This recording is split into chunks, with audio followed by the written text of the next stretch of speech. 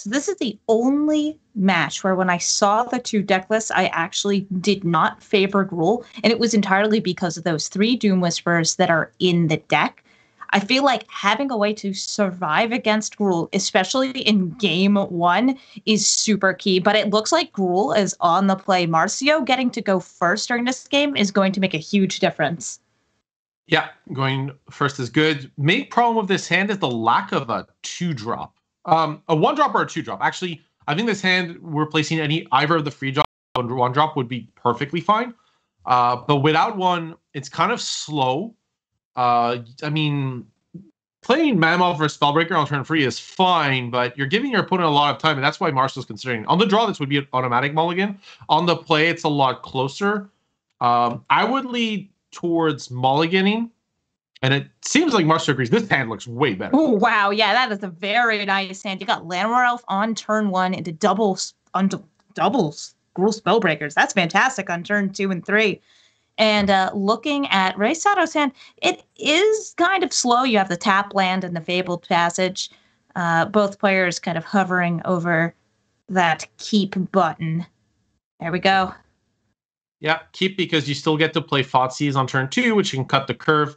Marcio puts a land, which is good, right? There's no fatal pushes to worry about, so this Llanowar Elf is probably going to be a mana source for as long as it needs to be, and Mammoth can be a mana source down the line if it needs to. If you're going to draw a bunch of spells. Yep. If you end up with 3 lands or 3 mana sources, you just need a 4th to cast Collected Company, then the Mammoth will do just fine. But actually, it looks like leading with the Mammoth, hoping for a land draw rather than going for the speedy damage. So we've got 3 rioting creatures in hand, Riot being that you can choose between haste and a +1/+1 counter as it enters the battlefield. Yeah, and generally haste is the way to go. Bash. Yeah, this likes to play the Mammoth because it doesn't have haste. It deals as much damage as Spellbreaker eventually. And or more, in this scenario, because there's a land drop. Yeah, right. And in this scenario, you get to play Spellbreaker, you get to play the Mammoth. The only consideration here is something like Extinction Event, because the board is extremely weak to that card.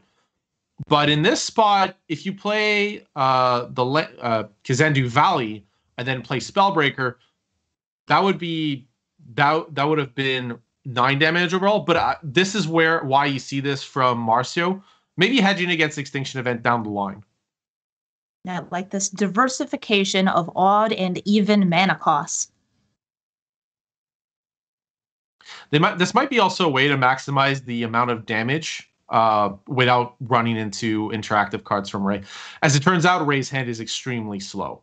Fabled Passage doesn't come into play untapped. Might even miss the bonus land drop from this Explore. And if Rei's deck stumbles, the Gruul deck is just going to take over. And Márcio being on the play, I think in a relatively favored matchup, especially with the stumble here, I think that's just you're really hoping to get a land that would come in untapped, allowing for the chain into the growth spiral here.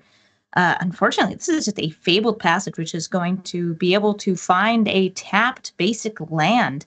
And against, this is a known Gruul Spellbreaker and a Collected Company as a potential play. So do you go for the guaranteed damage with the Gruul Spellbreaker, or do you risk it for the biscuit and play Coco? I don't think you take any risk. At this point, Márcio just has to wonder, how do I lose this game? And you lose this game by having Collected Company get 0 cards. So you might as well just play the Spellbreaker. In my view, it's actually... you're extremely favored. This is just locking up the game, and the only way you can lose is Collected Company not working. It's very unlikely with Márcio's build, but why take the risk? The only card you can lose to is really Extinction Event. So, and by playing Spellbreaker, you win against that card. Yep, not going for the greedy play there, just getting the guaranteed 10 damage in. No. Oro's not going to change this game state very much, especially with 1 land in hand and it's tapped. Rei Sato knows that this is a done first game, and they're going to move into sideboarding. Yeah, that 1 copy of Language is pretty much Rei's best card in this matchup. Everything else is okay-ish or bad, like Till's End I think should come out.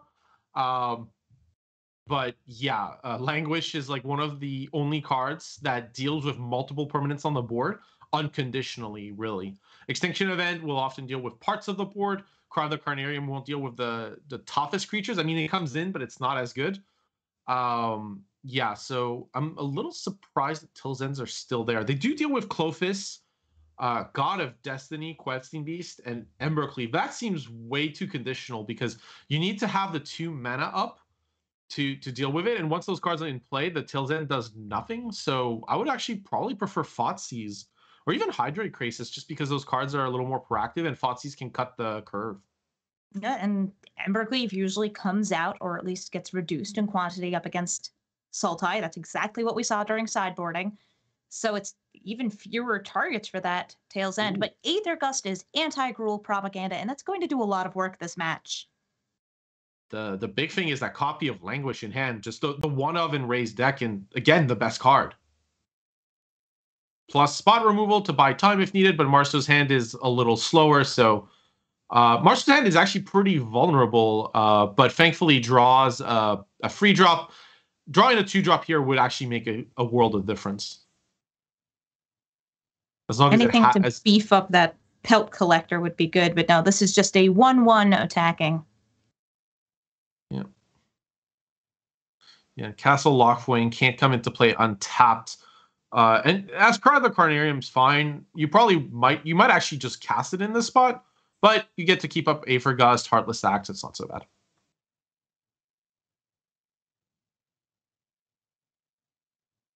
Third mana and a Gruul Spellbreaker entering the battlefield, or potentially getting gusted. Once it's hit the battlefield, it can't be gusted, though, because it has hexproof until the end of turn. Yeah. It is tempting to Aether Gust this to prevent the Pelt Collector from going. You could Aether Gust the Pelt Collector, since that card would have virtually no value put on top, so just get rid of it. If Márcio puts a counter on Spellbreaker, it is immune to Heartless Act. Not Aether Gust, but it is immune to Heartless Act. There are 2 of, but not eliminate as a result. So I think Márcio's going to prioritize getting the free damage in this spot.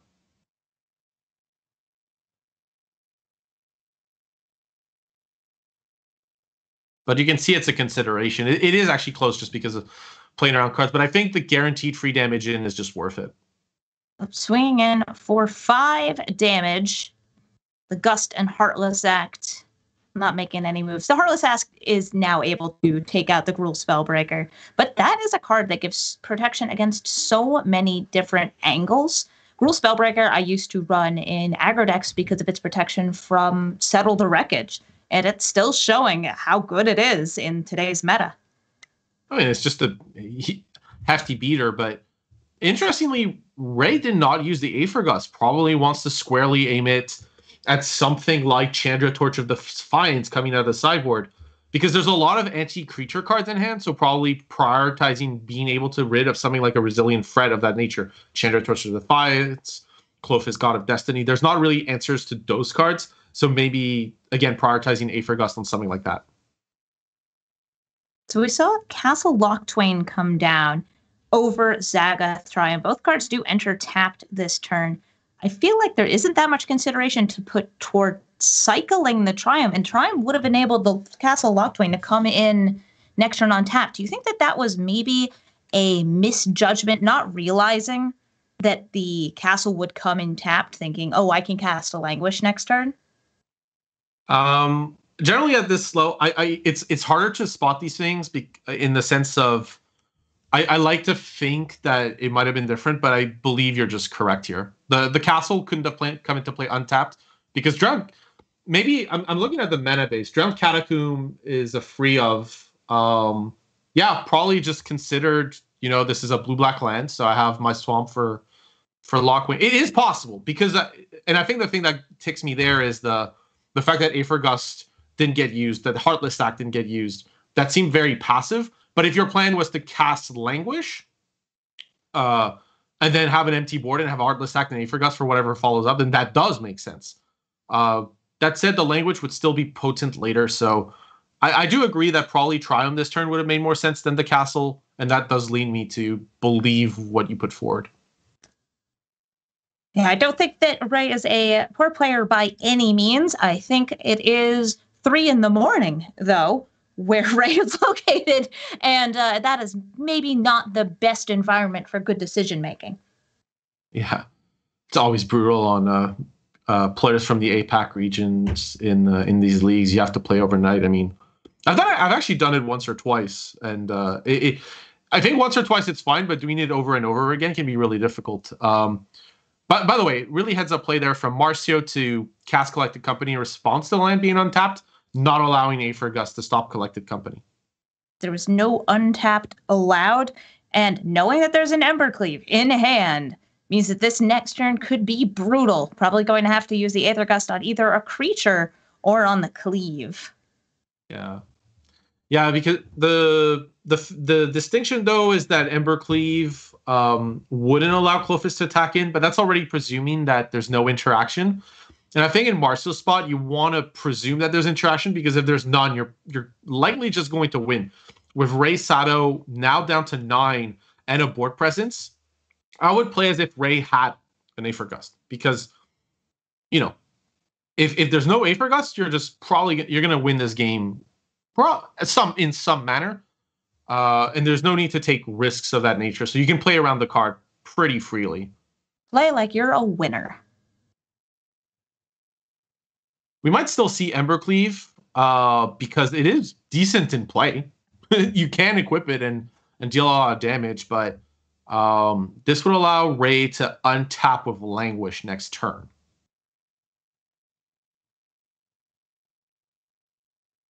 I think from Márcio's perspective, the question is, how can I deal the most damage this turn? Because with Clophis in play, you want to maximize the amount of damage you're dealing, because then Clophis can easily lock out the game. But to have Clophis lock out the game, you need your opponent to be at less life, because Uro, Titan of Nature's Wrath, is in their deck and can eventually show up. There is an opportunity to animate Clophis, make it so she is not just an enchantment, but it would be playing the Lanorels and Scavenging Ooze before combat, rather than using the Embercleave. Using the Embercleave is the strongest way to line up damage during this turn, and Clophis will become a creature when it is on the battlefield, if it resolves, but of course we know about this Aether Gust. One thing I'd actually like Márcio to do here with the attack is not actually cast Embercleave. Just let Rei do something. I mean, right now, Rei Sato is going down to 4. You don't need to do anything. You could cast Embercleave on the Pelt Collector, but you know that this Aether Gust is likely to come. You can just play Embercleave afterwards. Oh, and there we go. Aether Gust coming, trying to stop 5 damage from the Kazandu Mammoth. And here's Embercleave saying, oh, well, I'll just go ahead and attach myself to the Pelt Collector. Now the Pelt Collector is a 4/4 with double strike and trample. Yeah. Allowing Márcio to essentially put Rei Sato down to 4. That said, though, we have a Sultai player with Nisso Shakes the World and a sweeper, but any haste creature pretty much locks it up, and you're going to have to deal with Clophis eventually. Yeah, there's a lot of little bits of removal in hand, but really need to start getting some life gain and big creatures out. I'm thinking about Hydroid, Krasis, Uro. Any of those would be helpful on the battlefield. Yeah. However, Hydroid, Krasis got boarded out. Uro's pretty much what Rei Sato needs, and even then, it's not great because you're gaining free life. But actually might have enough mana to play it and escape it right away. There is free blue, and we probably will have enough green, so yeah, really needs Uro, Titan of Nature's Wrath. You got to play this Languish here, get rid of this board, and keep Heartless Act up, and have Nissa make a land, and just hope you draw into Uro, Titan of Nature's Wrath. I don't think there's another card that really does it, so definitely leave black mana untapped is the only thing that's important. You don't want to... It's not good, obviously, against Gruul Spellbreaker, but you do get to block that one. Actually, with Embercleave, you wouldn't, because Clophis could exile a land, maybe? Oh, but do you see that Rahnamap Ruins? Rahnamap Ruins able to deal another 2 damage to face and close out this game. Yeah. We might see Márcio do it on upkeep just to play around Till's End the most, but yeah, don't make a mistake. Márcio hasn't forgotten about that ability. Rei Sato saying, good game, I think giving Márcio the opportunity to close this out rather than just conceding, well, actually playing the game to the end, and here come the ruins. Oh, I like this. I love this. Rei Sato saying, "You do not get to kill me. I get to kill me." Activating Castle Lock Twain and taking 3 damage. Yeah. I thought this kind of played out how it was supposed to, honestly. Rei Sato's build not really designed for the Gruul matchup.